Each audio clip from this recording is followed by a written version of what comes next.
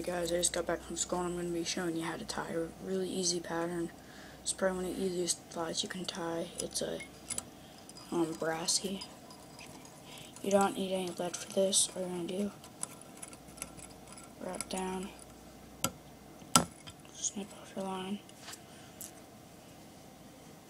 What you're going to do, just take some, this is ultra wire and it's amber.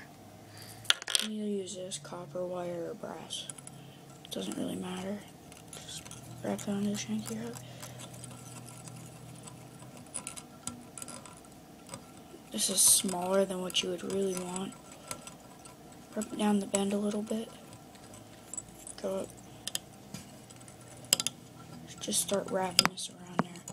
I'm going to have to wrap this really quick because, like I said, it's really small wire.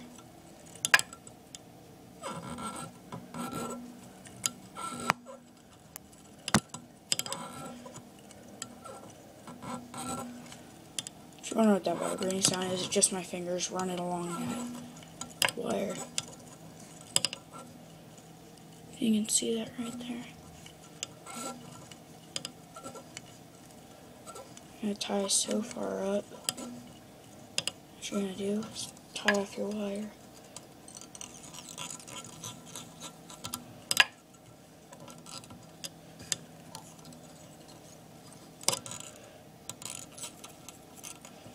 What you do is you just wiggle it. Just wiggle it back and forth and it'll pop right off. After you have that, you get your peacock curl. Here it is. For this one, you're going to probably need 2 strands. After you just get out 2, break off the stems so they're even.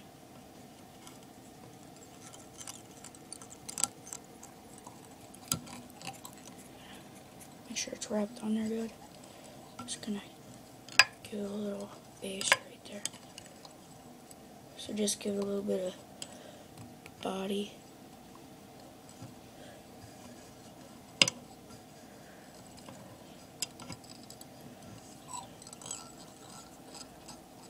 I like a lot of peacock curl.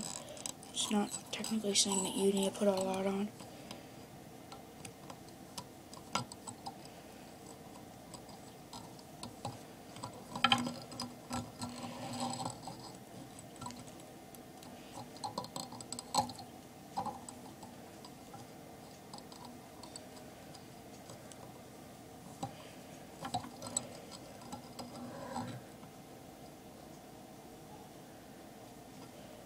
There. Right there, my line. There you go. Snip off the bang. You're gonna do, grab your peacock curl. You're gonna get right there. That's how you tie a Brassie. And I can't see it very good, but right there. That is a beadhead Brassie.